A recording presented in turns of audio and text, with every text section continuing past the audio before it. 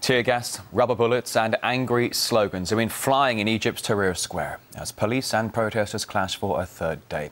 The country's officials claim at least 35 people have now been killed in the largest demonstration since February's uprising that ousted dictator Hosni Mubarak. Now, we can get some more details on this and speak to independent online journalist James Corbett standing by for us live. Thanks for coming on the programme today. With elections just around the corner, why did people decide to resort to protest and violence when they could have just cast their votes?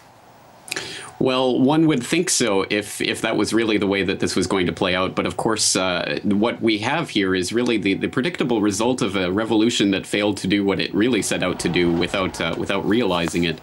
And I think that is to actually fundamentally alter the power structure as it's going on in the country. I mean, really, what ultimately happened was throwing out a figurehead instead of the actual power structure itself, which has been for many years and continues to be the military dictatorship that Egypt really is at base. So I think the illusion of democracy is just that. Until the underlying power structure that's going on there can be ousted, I don't think anything really has changed. Okay, so they got rid of the leader. They got rid of Hosni Mubarak. As you're suggesting there, perhaps it's just a reshuffling of the same furniture there in the ruling party. But since Mubarak was ousted 9 months ago, crime rates are higher, violence is on the rise, and protesters demand that military rulers transfer power to a civilian government. But do you really think at this point, with the violence and crimes on the rise, are the people actually ready to take the power into their own hands? Well, if not now, then when, I suppose, would be the question. There's always going to be a question whenever there's a transfer of power in a society from when it devolves from a highly organized, if brutally oppressive state into a more decentralized and more hopefully democratic state, that there will be that moment where a lot of the institutions that people have taken for granted do come into question. But I think it's a question of the Egyptian society being able to step up to the plate and handle that, rather than assuming that it's going to fail, and thus that the entire revolution is in vain.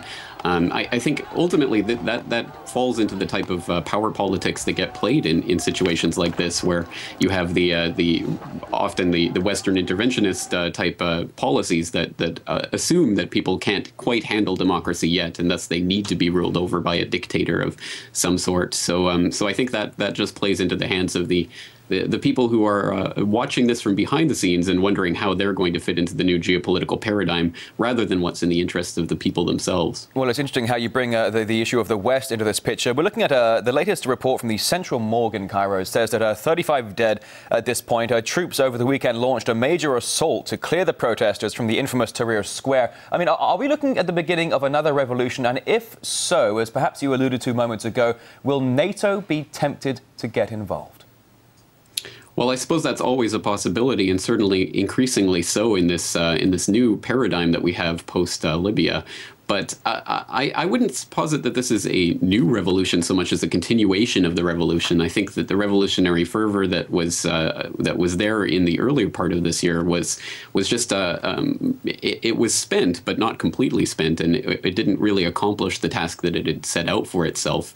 And I think a lot of unfortunately the neoliberal warmongers on the left side of American politics that now play into this, because their president is in power and is thus the one behind this foreign policy, did a premature celebration about the entire revolution itself, and posited that the overthrowing of Mubarak was really the liberation of the Egyptian people. But of course, in any situation like this, there's an underlying power structure that props up these types of dictators, and until that underlying problem is really taken care of, there's really no possibility for a revolution to be successful. So, I think this is sorry to interrupt you, but as you say, you know, the West was celebrating Mubarak being ousted in February, now 9 months ago. But currently, the third day of unrest, violence, 35 dead at least. So far, not a word yet from the West condemning civilian deaths, much like they've been doing in Syria, much like what they did in Libya when it came to introducing UN Resolution 1973. Why the double standards here when it comes to what's going on?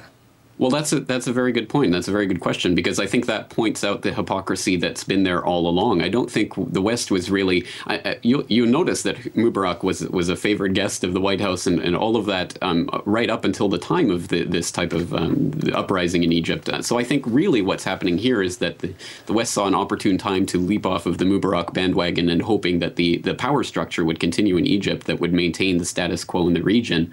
But since that destabilization looks like it's going to go even further, where I think that the people in the powers in Western interventionist countries are now wondering how far this will go and whether it can go perhaps too far for their comfort, because obviously we've already seen what the destabilization is doing, for example, between the relations between Egypt and Israel, which have been fast friends for many years under Mubarak, but that relationship is coming into question now. As we know, the protesters want the presidential vote to take place after parliamentary elections. They begin on the 28th of November. They'll be staggered out over the next 3 months. Do you see them having a positive effect here? Otherwise, what is the end game?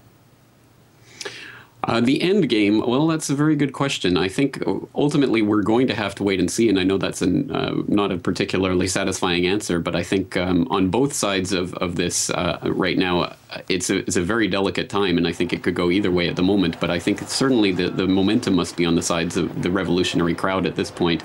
So I'm not sure exactly what type of crackdown would even be possible or viable by the military at this point, so I'm really not sure what the end game would be for the military, other than to preserve its dictatorship in any way it can. So I think it has to lay off the crowds at some point here, or risk some sort of NATO intervention, which, as we say, is now on the table in this post-Libya paradigm.